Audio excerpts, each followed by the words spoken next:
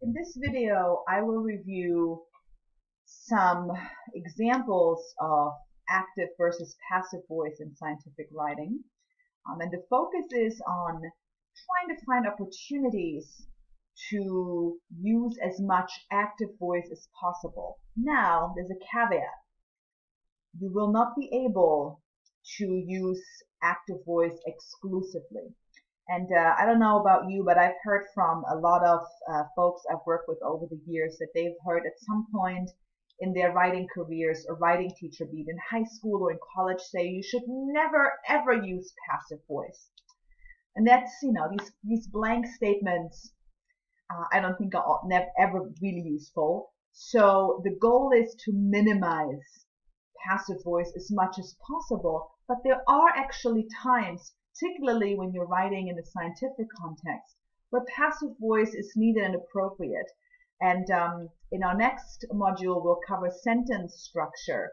And if you want to have some varied sentence structure, passive voice can actually be a great tool to accomplish that as well. So I'm going to show you some examples throughout the lesson here as well, throughout this video as well. So I'm going to take some examples from different publications. There's a website here that I've taken a lot of examples from that I'm going to put in supplemental materials in Blackboard.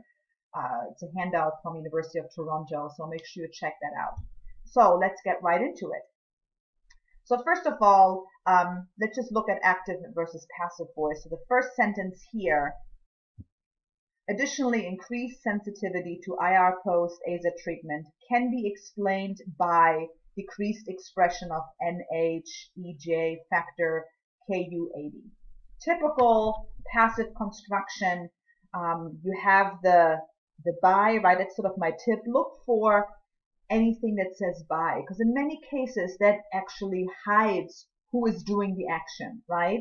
Because it's increased sensitivity to IR post-AZA treatment is not doing the explaining. It is being explained by this decreased expression. So this is a quick fix, and I would almost always recommend to do that when you have a clear actor hiding in this by construction, to change it. There are some exceptions, and I'll show you an example of that as well. But in general, that's one way you can start looking for passive voice. So the revision, additionally, decreased expression of NHEJ factor Ku80 can explain or explains, depending on how confident you feel about how well this particular thing explains something. So can explain or explains increased sensitivity to IR post-AZA treatment. Now, the sentences aren't really that radically different. The first sentence isn't wrong. It's grammatically correct. It could even be an appropriate sentence depending on what comes before or after.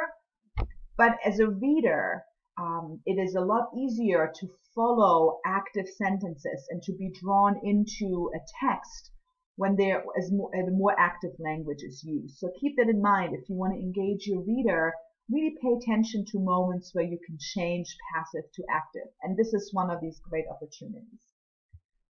So a couple of more examples, which I often see in science writing, particularly in journal writing, in writing about, the method section about certain things that have been done in an experiment. So we often see this first example: to investigate the source of nutrients, eggshell membranes were compared.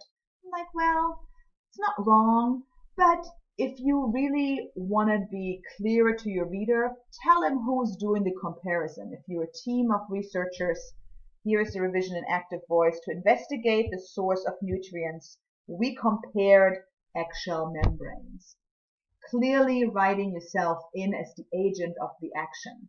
Now, of course, you want to avoid having each sentence in your method section saying, we did this, and then we did this, and then we did this. It can get monotonous as well. So it's again about variance and balance, but knowing when to change passive to active to make have your reader be more engaged is a really useful tool, and certainly it's one of the principles that I really wanted to emphasize in this course. So let me look at a sample paragraph from an article that I've taken from the University of Toronto's handout, and their URL is on the bottom here as well, but you can also If you look back in Blackboard on the supplemental materials, you'll see the full citation and the link to it as well. And I strongly suggest take a look at it. You can download it as a PDF file or look at it right on the screen. So here, this is our paragraph, and it comes from an introduction. And so it's not from a method section where I would expect a good amount of passive voice. But in an introduction, you're still drawing the reader into what you're trying to say and showing the larger context of your work. Too much passive voice can really be a deterrent to actively engaging your reader. So let's read this together. More than 50 LLRK2 mutations are known now, right? There is our first passive. All of the mutations, mostly missense mutations, were found in, and so on, heterozygote segregated with the disease and were not detected in a control sample. In addition, LRRK2 mutations were not detected in other neurological disorders. Autosomal dominant PD was demonstrated to result. So every sentence has a passive construction. For an introduction, that's a little overkill. So if I were to rewrite this, and it's a little hard to rewrite this because I'm not really sure who is doing all this work, so I'm going to have to make some things up here, so bear with me. So the first sentence, more than 50 LRRK mutations are known now. Maybe we could say something like, much of recent research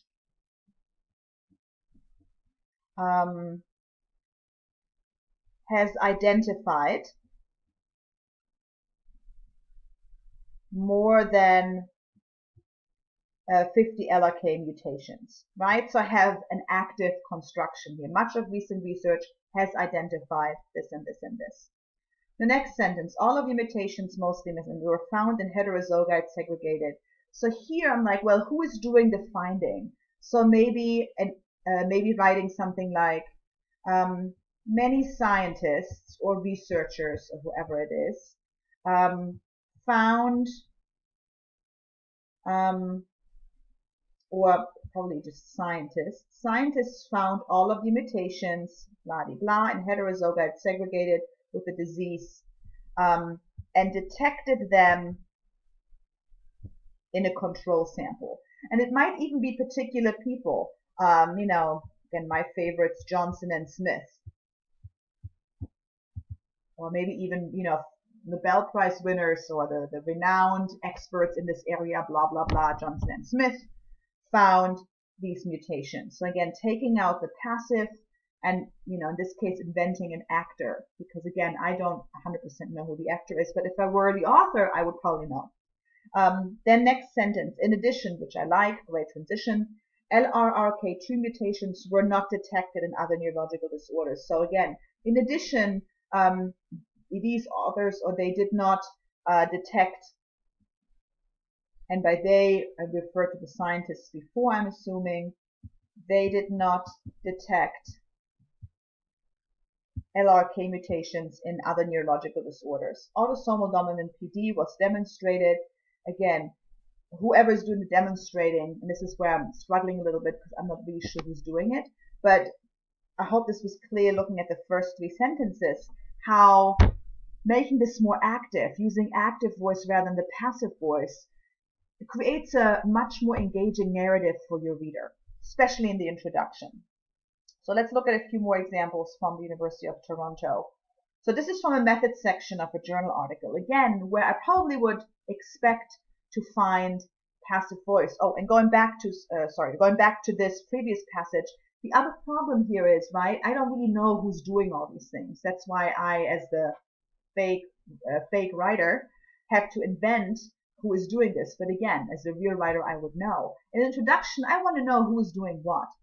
In a method section, going back to this example here, I know it's the authors of the article. So using passive voice in here, it's not really obscuring who has done something in this particular context. So nucleotide sequences were analyzed using the Staten software package. Alignment was performed. The numbers were analyzed. Sorry, my pen here is not working. So let me fix this here. So nucleotide sequences were analyzed using the Staten 153 software package. Alignment was performed. There is the second passive. provided in the mega package, the number of haplotypes and so on were evaluated. So were analyzed, was performed, and were evaluated. Are giving you all these, lots, like 3 different passive constructions, but again, in the method section, that's okay.